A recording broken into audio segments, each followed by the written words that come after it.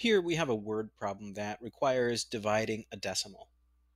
It says, Miguel cut a wire into 4 equal pieces. When you cut something into 4 equal pieces, you're dividing by 4.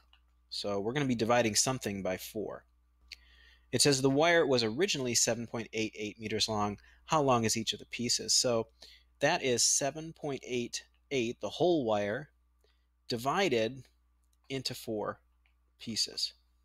And now we can just do our long division here. Or if you've got a calculator handy, that's probably an easier way to do it. I'm going to do it the long way. How many 4s in 7? That would be 1.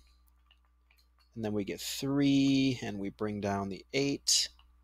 How many 4s in 38? So 4 times 9 is 36.